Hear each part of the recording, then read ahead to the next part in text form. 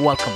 Welcome to the Karan Detani Show. This is your friend and your host, Karan Detani. And our guest for today is a very special person, and that is Ana Ferrari.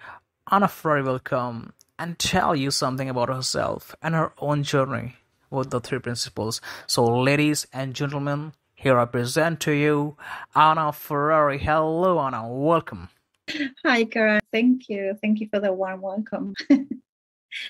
I can tell you about Anna, the identity, Anna, the personality, things like that. Um, yeah, I have the feeling that I lived a few lives on this lifetime, and I had I was very lucky to get a second chance. And today, I was driving my car and I was reflecting spontaneously on how well that term comes about, a second chance, and how much feeling it comes with it.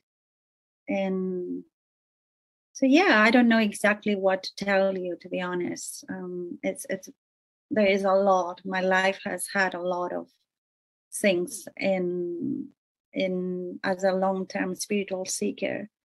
And through the understanding of the principles now, as I realized that I've been having insights for a long time and small jumps in level of consciousness where I saw that the place that my thoughts play into my experience. And it was truly wonderful to come to that realization. At the beginning, I came to that through the work of Byron Katie. I don't know if you're familiar with her, but she, one of her questions in her process is, who would I be without that thought? And the first time I asked myself that question, who would I be without that thought? It really felt like I had spent all of my life in a cold, moldy, dark room. And all of a sudden, I was walking out of into a beautiful garden. And that did something for me. That really did something. So then I kind of took on that tool. And when I say I mean my personal mind, my identified persona took on that tool and decided to use it to fix itself. So I would be constantly working on my thoughts and writing my thoughts down, but at the same time I wasn't going that deep into the process that the work was outlining. And I thought that I was being, lazy or just, there was always something to beat myself up with, always. And then later on, I realized that one thought is not true and another thought is not true, maybe no thought is true. And I didn't have to go through the process of inquiring and looking through the veracity of that thought. So that gave me a little bit of a more laid back attitude. And at some point, I just found myself having the realization that I was letting the past define me, and that the past didn't exist anymore. So moving forward, I could be whoever I wanted to be. Who was that? And all along the way, I have angels. That's the best way I can say it, because it's not short for me of a divine intervention. The people that came with messages and sharings that really changed things for me.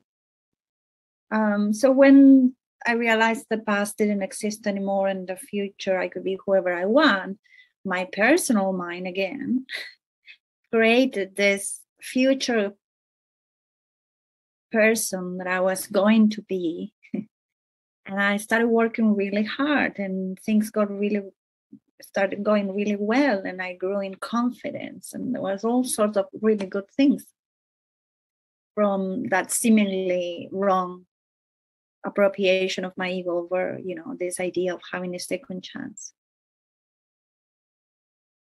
And then later on, after achieving, after making more money, after having lost 30 kilos, started my own business, realized that I was an artist, started painting nonstop, and really feeling all those good things, there was always something that will be like still missing.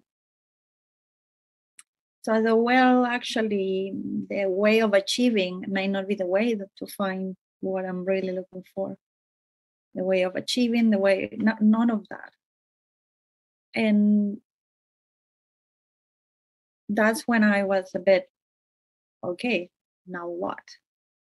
And luckily enough, that's where I found the principles, and the principles pointed to the only place where a good feeling of well-being is sustainable and transformational. And I am so, so grateful.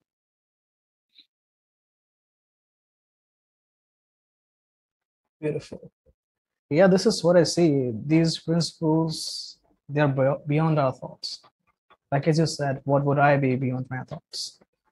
So, just to get started, I would like to ask you, what are the three principles and how do they help us uh, improve our mental health?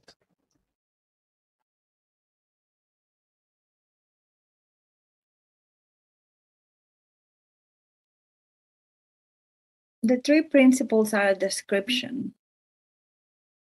is the ABC of how the human experience comes about, so to speak, if I may say that. I hope I'm not speaking out of my pay grade. It's a description. Um, without something that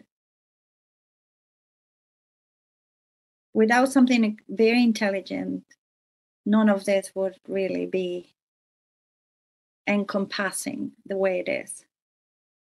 I have a lot of love for plants, and this plant was particularly set in another place, and I changed it, and it's leaning towards that way.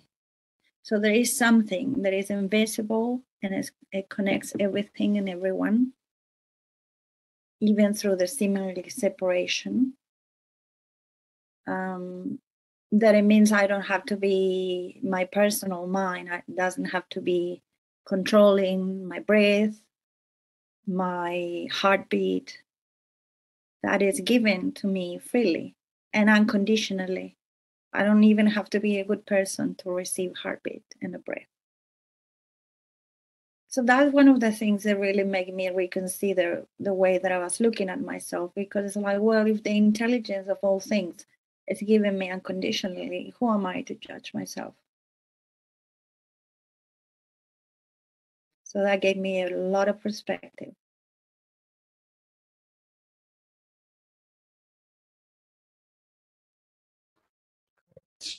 Great. And I have seen so many people suffering from depression, stress, anxiety, and even they have had the understanding of the three principles. They know what is mind, thought, and consciousness. But still, things are not changing for them. So, what do you think they need to make the change?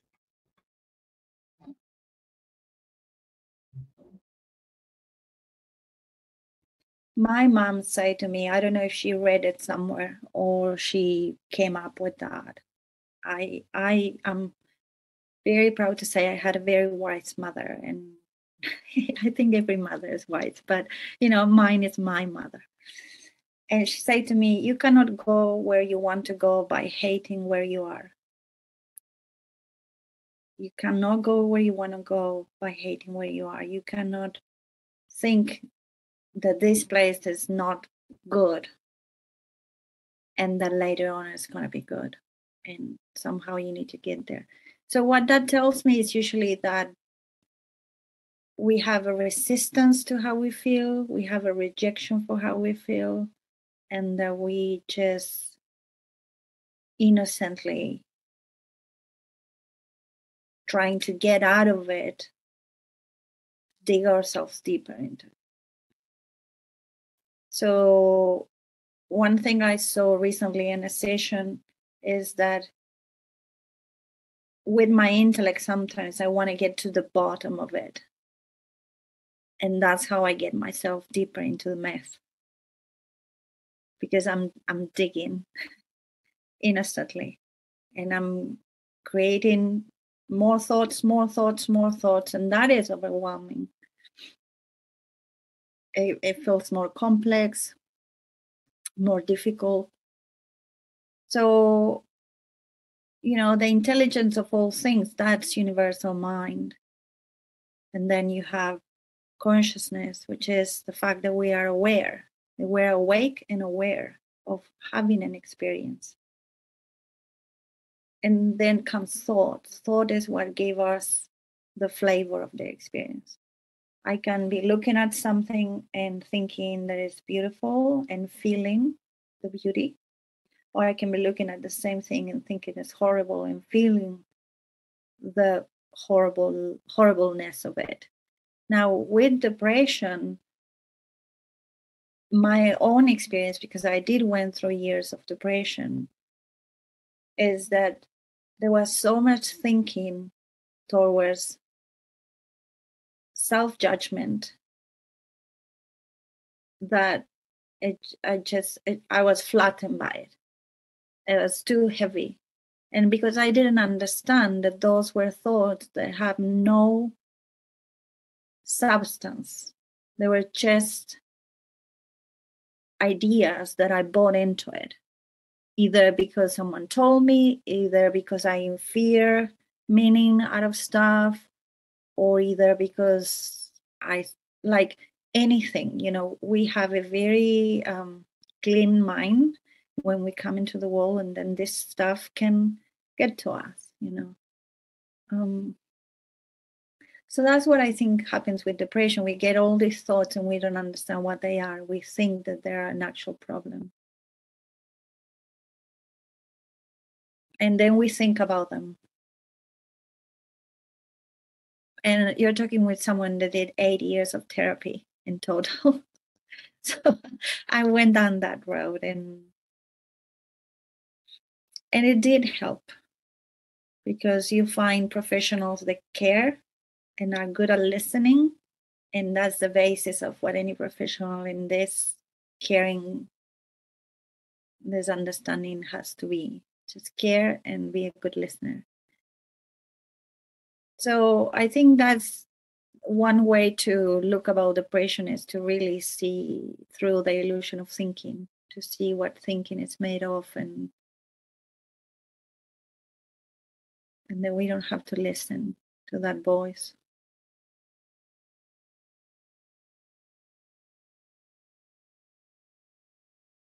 Beautiful.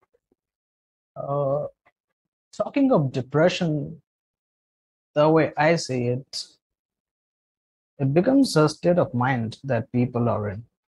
And that is happening because they are constantly caught up in their thinking. Yeah. And they don't realize that they have the wisdom 24/7. The moment they let go of those thoughts, their wisdom will come shining through and guiding them. It's the insight that makes a change, the clarity of Yes. mind. Yes. Because we can only hear things from within. Exactly. We need our own answers, not somebody else's. Yeah. Recently, I also was talking to a therapist. She was a hypnotist and, I don't know, life coach. So she was telling me that I would need at least 6 months of therapy. So I just realized I'm not sick. I'm okay. So I let go of my thoughts and I'm okay, So it's magical, it's an illusion that we think that we are broken, but we are not. We are not. It's just thoughts, and they can change anytime. It's just that we have to let go. All right. Okay, and I also would like to ask you about your journey. How did you discover the three principles, and what change did they make in your life? Hmm, that's a good one. um, I just wanted to say something to what you said before, because a state of mind for me, it's a level of consciousness. And there is a Exactly. level of consciousness where Mhm. you identify with, there is a level of consciousness when you identify with your thinking and you don't Mhm. even know it. Exactly. And I can relate to that. And what, when letting go of the thoughts is what for me was very puzzling. How do you do that? But sometimes they let go of you every day, even if you're in a depressed state of mind. Every day your thoughts let go of you, and you have a quiet and a calm mind, but we don't notice. So that's why I hear this from myself, um, because it was said to me, it was pointed out to me through, I think it was Christine Hitt, that the first thing, or Linda Pransky, that when someone is depressed, they just try to point them in that direction, that they're actually moments that is not, that's not present, it's not there. Because when you make contact with that, it comes with a feeling, it comes with, it's no thoughts, right? Because the thoughts let go of you, so there is no thoughts.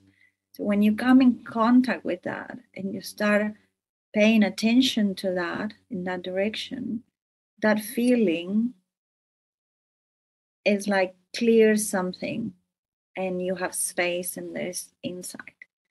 So I just wanted to go back to that because it came to me as you were sharing it. Um, about the principles, to be honest, now I see that I've always been in touch with the principles. I just didn't know it. And more, like, I, you know, once upon a time I was in a formless state. And then something happened. My parents got together, and there was this tiny little thing, the size of a pin. If my mom would go to the doctor, and the doctor would be like, "Oh, your baby's the size of an olive now." In 3 weeks, 6 months later, it's the size of a watermelon. You know, so where I was out of the principle of mind, I wasn't. And then I think at age 7, 8, the thinking minds kick. I think it could be earlier. Maybe any experts could know. But when my brother was, I'll have to ask him exactly how old he was. But he came to my mom and he said, "Mom, I can talk without moving my lips." So he was aware of the voice in his head. He realized he could think. And this came back to me a week ago, by the way. So the principles were always in my life. And the role of thought is where, is like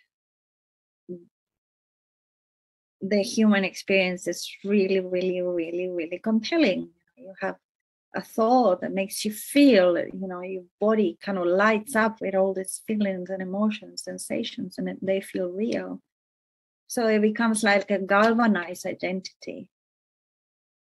And through the pain, through the suffering, this instinct of searching and looking and finding out, first with the idea of fixing myself, then realizing that I ain't broken.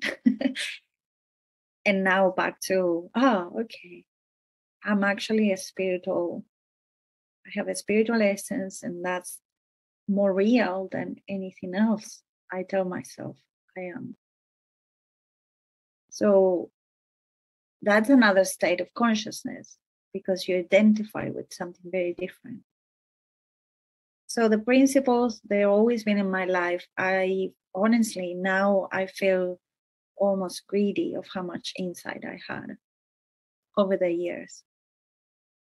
And it's very tempting for me to try to tell you all at once, but I won't. I won't. More precisely, it was a Michael Neal's book. And then I went into Seed, and then I took breaks. And then a year ago, I was like, this is it. This is just, I need to deepen into this.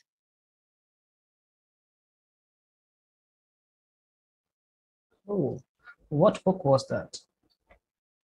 What was the Pardon? book? What was the book by Michael Neal that you I read? think it was The Inside Out. Inside Out. I think it was The Inside Out Revolution. And yeah, I actually still have it. It was from the library, but it never got returned. Yeah, I had to send them a check for that. But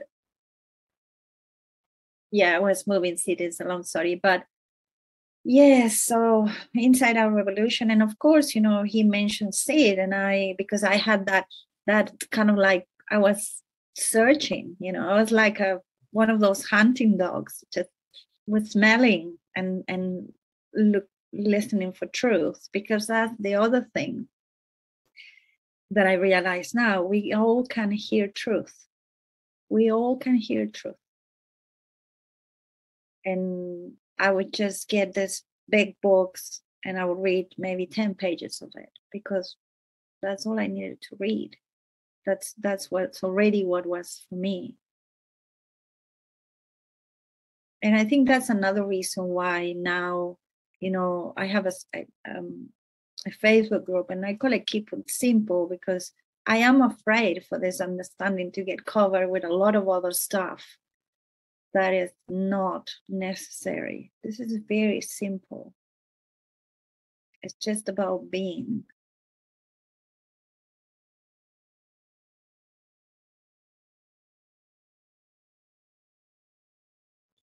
Great, great. And would you talk about the nature of thought, like uh, how they come in our consciousness and that they are transient?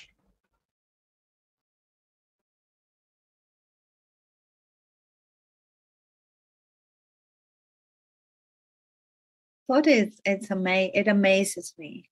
It really does. And I don't think that will ever um, come to the end of the exploration. There is an aspect of thought that I don't understand, thought with a capital H. Some people call it. I don't understand. I'm not at that. I'm not there. I don't know. I'm not even bothered with it. That's the other thing. When I don't understand something, I don't bother with it, because using my intellect is not going to help me in that case. When it's time for me to understand it, it'll be easy. So I'm almost like waiting for the easy way around things. Also, if I don't understand something, I don't argue with it, because that's also my intellect.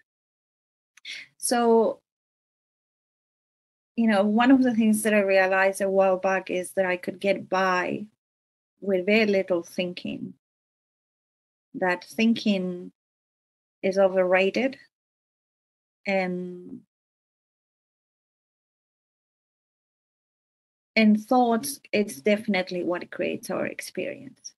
It's all, our experience is always coming from inside of us.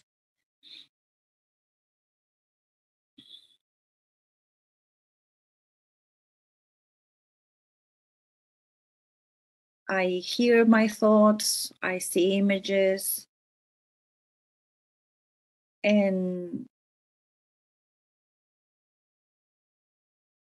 yeah, it's definitely create a distorted image based on what the thinking is. Now, the thinking that it gets triggered is usually old thinking, is thought that I've been carrying through time as part of my identity. That's why some things bother me and other things don't bother me. The things that bother me is because they're touching that I'm this person and I have to defend and protect. So those are the things that are upsetting. When there is fear, that's upsetting.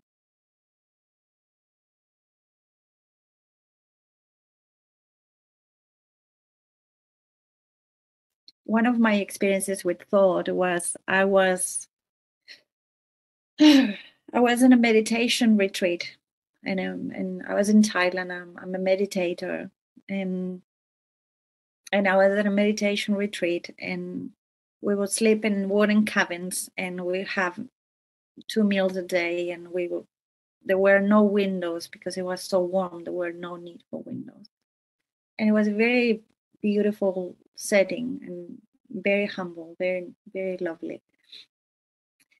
And I was still very much in my mind a lot and a lot of things. But by day 2, I was going to sleep. It was a full moon, and it was like daylight outside. And I was with my back against the corner of my box, like afraid for my life because there were all these crazy images in my head. And at some point, I hear something along the lines that say, wait a minute, you are not in an episode of Lost. And something in me completely relaxed. And I was like, kind of awake to where I was. And I slept like a baby with no fear. So what happened for me was like all these images, all this sensation of danger, all the stuff that I was seeing, they were creating this distorted feeling. And I suddenly had this kind of moment of insight and it felt like waking up. I felt like I woke up to the room where I was, where before, where was I?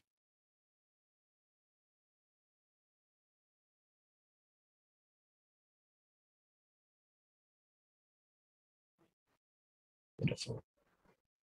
So it's the insight that makes the change.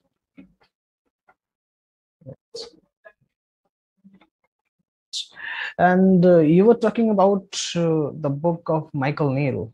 So would you share your experience with that book? I haven't read it in a while. Okay, all right. I have not read it in a long. Actually, my ex-husband has it now because I lent it to him, and he said, "Can I keep it?" So I think we're all trying to keep the book, like a token of. Um, I don't know. Something makes sense because I was involved for 10 years with the work of Byron Katie.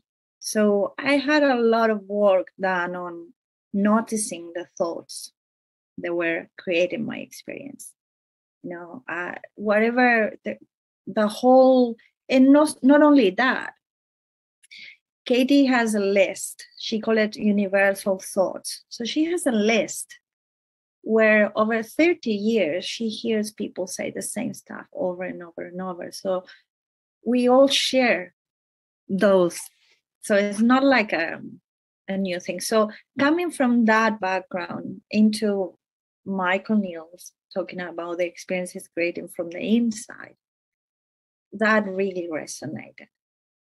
But a lot further along the line, I really feel that Sydney Banks helped me find myself. What I was looking for in that seeking was myself. I was looking for myself, my inner self.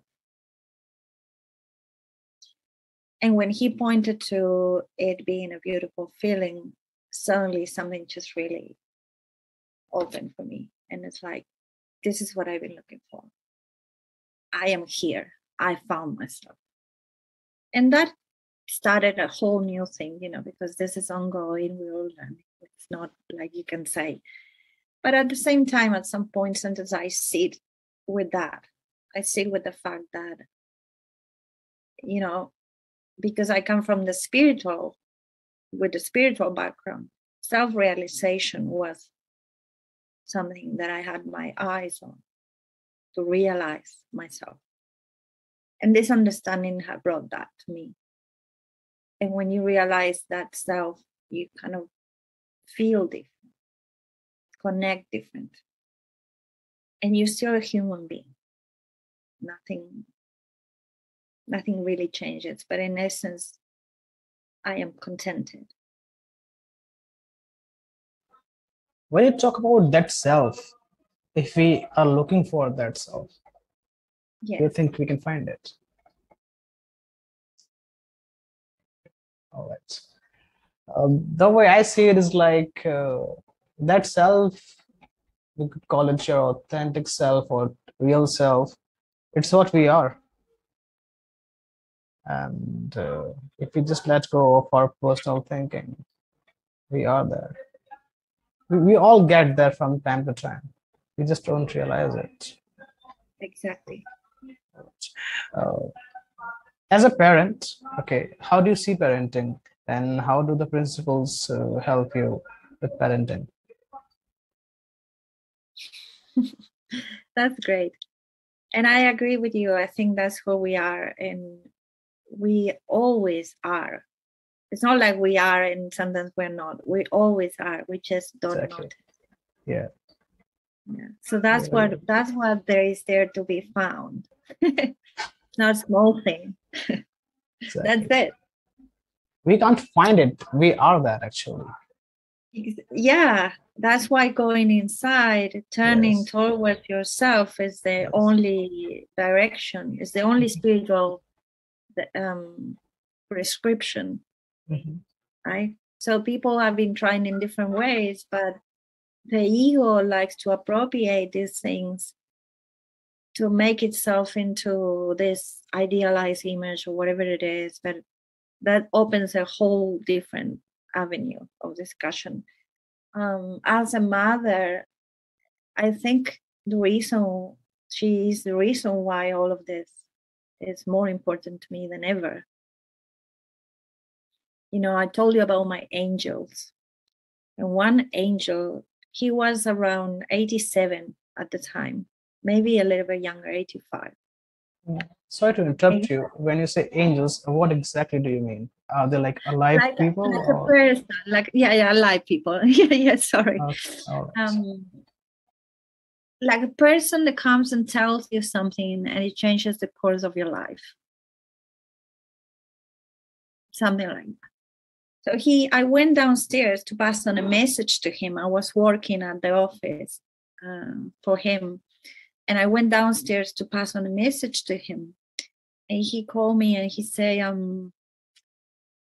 okay, thank you. And he said, you gotta get happy. You gotta lose the weight and get happy.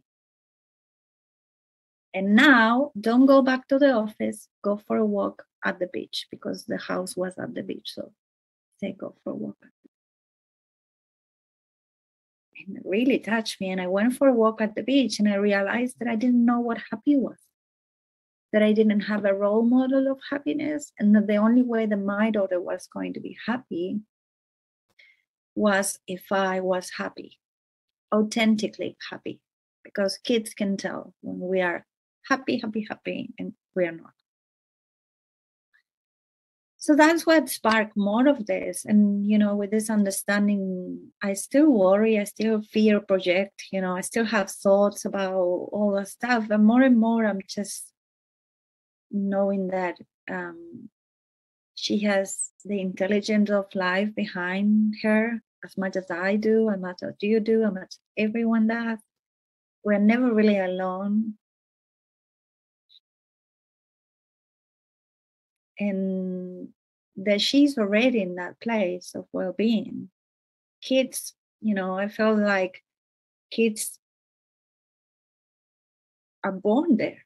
And then there is a certain moment where the mind kicks in, and because they haven't found an adult that understands how the mind works and can meet them there and say, this is, there's like a big fork in the road. But these days, I spend a lot of time with kids. I'm an art teacher for kids, and I'm an art assistant facilitator for people with dementia. And what I see is they're already there. So if they find a different mirror where we can say to them, you're a spiritual being, you're having a human experience, you have a good heart, a good nature, and you have wisdom and common sense to guide you, because we know. Actually, I say this to kids and they're like, yeah. So I think I'm very hopeful, because we don't even, for me, I lost myself, and then I have to back all the way to find myself again. What I'm doing now is what my 8-year-old self wanted to do, wanted to be.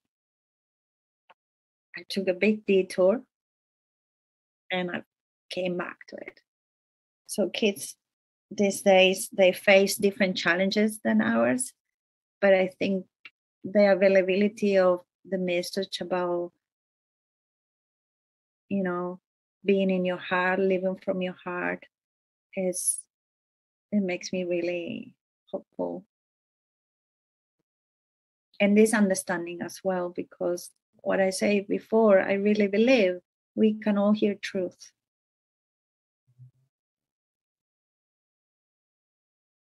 We can all recognize ourselves in others as well.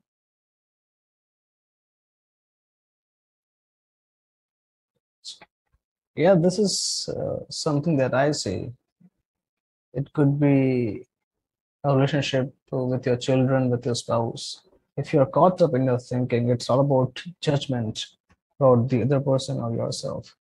But when you're not caught up in your thinking, you have love and understanding. And also you have the answers that you're looking for. So things just flow. It's just about being present in the moment and allowing your wisdom to guide you. I'm not a parent yet, so I'm not experienced. You know better. It certainly does a trick, because I realize that I am afraid sometimes. I project fears. If I see her spending too much time in technology, my mind is like, oh, she's not going to be a well-adjusted adult, and you better start controlling that. And then I go and I bicker with her, and then we get into, so, but it's as well an opportunity, it's already, yeah. And on top of that, I happen to have a very wise child. How old is your child? She's 11. 11. Yeah. Beautiful. And to be honest, I say I happen to have a very wise child, but I think every child is wise. True. And you also told me that you are also a teacher of arts. So, as a teacher, how do the principals help you? And like, I've also been a teacher. I still do teach, and I know how frustrating it could be when your students don't listen to you or when they don't learn. So, how do you see teaching, and how do the principals help you with that? Well, to begin with, I'm an unofficial teacher, because what happens is, after that man told me to get happy, and all these realizations about my past came about, and I started my own business, I started painting when I never painted before. So I started painting every night for hours. So I came to art in a very different way that a lot of people, or in the same way, I don't really know. and also to teaching, because what happens is, before the principles, I was interested in the energy of play and the playfulness, and then I was like, oh, mindfulness and playfulness, and this is cool. And a while back I realized that I'm an intuitive artist. I'm not a trained artist. And I think the way that the reason why I set up these classes is because I want kids to preserve the trust in themselves, in that instinct, in that artistic instinct, that flow of creativity that just arises. So that's it. When it comes to student teacher, I'm very relaxed. I think I have a very small class at the moment, and I'm building up. And the reason why I wanted to start small is because I just wanted to deal with the things that could come up for me. Sometimes I have a bit of I get very easily sensory overloaded. So when there is a few people talking to me at the same time, plus noise, plus this, plus that can really throw me off. It wears me down. And actually, I think it's one of the reasons why there is a bit of teacher burnout. I don't know how it is in India, but some classrooms here are very, very busy. And my daughter, for example, also spoke to me about her need to have a quiet and sort of a cleaner space to feel her well-being, to feel her okayness. So I am yet to deal with that, Karan. I don't know how many kids do you have, but hats off.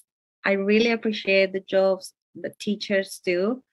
And I just have my opinions that teaching should be a very differently structured organization to prevent burnout, because also a person that is tired or overwhelmed doesn't have the love, the patience, and the understanding that you were talking about before. It's only human. Exactly. I think teaching should be fun. If students are not enjoying that, so it's not likely to work. And our teacher has to go through many phases. And I think what they need is love and understanding for themselves, also for others. Beautiful. All right. There's And a lovely recording of Sydney Band called Student Teacher. okay, If you haven't heard it, I'll share with you, because it sure. speaks about being a nice human being to your student, being especially the ones that are like troublesome, or I don't know. I don't want to write labels, but you know what I'm trying to say. So I'll share it with you. Sure, I would love that. I would love that. Okay, last question that I would like to ask you is that, again, it's going to be about relationship, but now it's about spouse. So I see couples having problems, fighting, arguing with each other, judging each other. So what would you like to, what words would you like to say for them? How can they improve their relationships? Oh my God. Well, I think for me is where the personal realities and our own personal thoughts can create all this distortion, because I think that's where that's the origin of conflict, that we think and believe what we think, and we project it onto the other person, and we create all this, because there is not only like the my personal beliefs about what a partner should be or shouldn't be, but there's also the social context. And I think the world has become more open to people just being themselves, and there's going to be a, yeah, the sense of freedom into being who you are and not wanting to be changed. I suppose the conflict is, you could even see it as wisdom, saying wrong way, U-turn, U-turn. Yeah.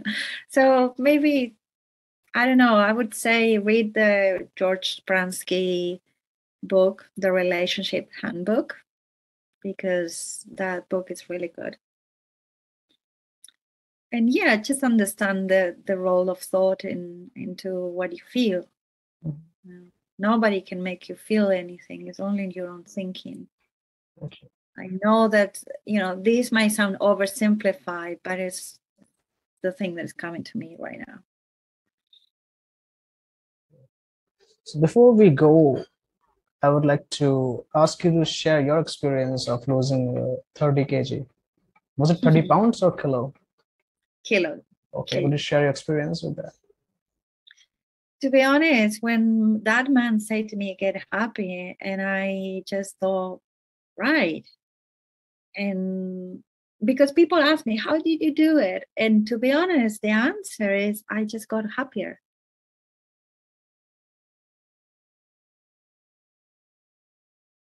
That's the only answer I can give, because I didn't really do anything different. I did, but I don't know. I just felt without that heaviness of judgment towards myself of the past.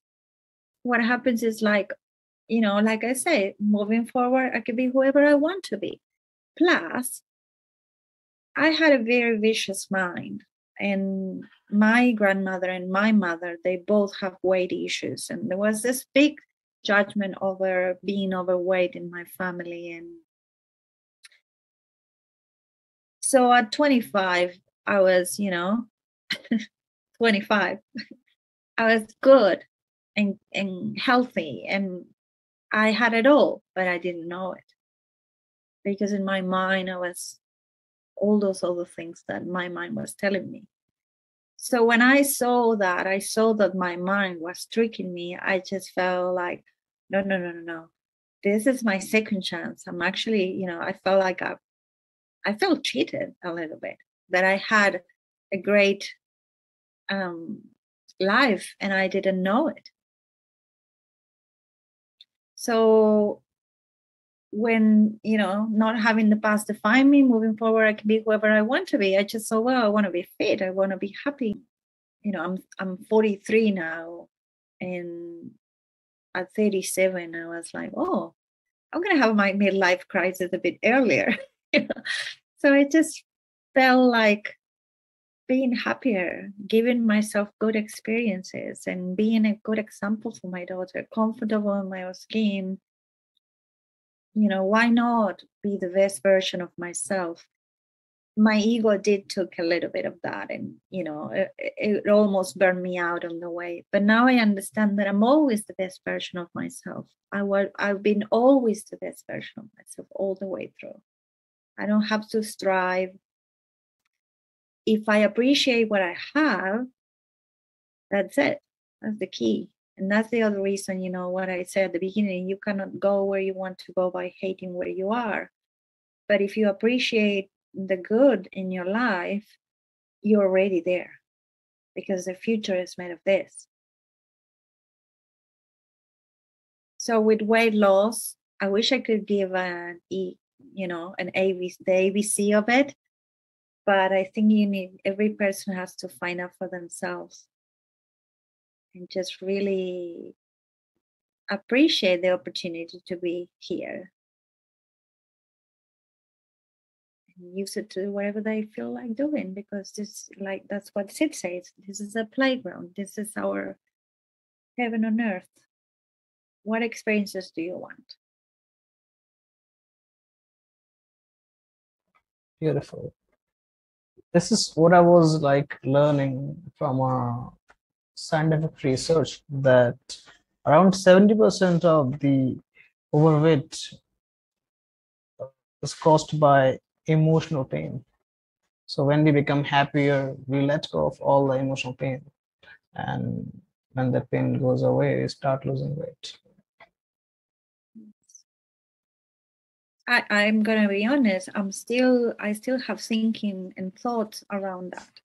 Okay. And I had a session with Christine Heath about it.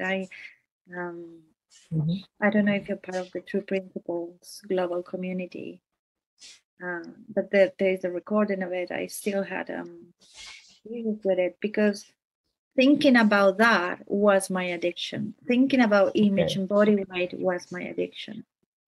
And then I would drive myself, I would lower my level of consciousness, and then food was the way to get it up again. So even in that sense, I think it was Amy Johnson's as well who helped me see that the the reaching out for food was with a positive intent. It was me trying to make myself feel better. It doesn't last for long, it's a high and then you come down and all of that. But it's true what you're saying, that when you feel good, you don't have to cope, you don't have to compensate, you don't have to elevate yourself with something. And that's not wrong either. For me, that's the other thing: that no shame, no judgment, patience and understanding. Yeah. It's like we have our old thoughts, old emotions, and if you're holding on to them, you will be just having all those symptoms. It could be uh, being overweight, being angry, being depressed. But when we let go of those thoughts, we start having new thoughts from our wisdom, and those thoughts get replaced with new thoughts, and they are the thoughts of love and understanding. And this is what makes the change. And if there is something that I have to let go of, uh, what I have learned is that I can just say to myself or my wisdom that help me see it differently. It could be like money if I have to pay the bills. It could be anything. I just say to myself that help me see it differently. And then what I notice is new thoughts about that thing. So yeah, this is how things work. Wonderful. All right, Sean, it has been a great time with you, and I really enjoyed our conversation. Before we leave, uh, those who would like to follow you, where can they find you? Great question. I had a little talk with Martin this week, and I don't have anything set up. I have a Facebook group. It's called Keep It Simple, Mhm, 3 Principles of Understanding. mhm. I'm on Facebook under Ana Ferrari, and my email is info@anaferrari.com. I don't have a practice. I'm not organized in that because I feel like I'm still in the unfolding of Mhm. it. I'm quite, yeah, I've seen that that's the best way to just to be and see what happens. Wait and see. Yeah. And I do take action, and I would answer emails if someone sends me a message and you post it, and I thought, oh, that could be fun. And I don't have a lot of negative thinking to overcome. So when something shows up, I'm usually open. So that's the best way. We can just have a conversation. For me, this principle is not so much about the conversation itself, but the presence that we share. When we are present with each other, there is something that quiets, and there is a feeling that comes, and that is what really does the heavy lifting. And then we get to enjoy ourselves having fun conversations. So that's the way that I tend to relate and work. I'll leave the details in the description so people can I follow you on wanted to Facebook. thank you for creating the opportunity. I think it's really amazing because sometimes people want to share. I want to share, and having someone else share the space and have the great questions that you ask. It really elevates the conversation. So I appreciate that very much. Good. All right, and it's been a great time with you. Any last words before we leave? Thank you.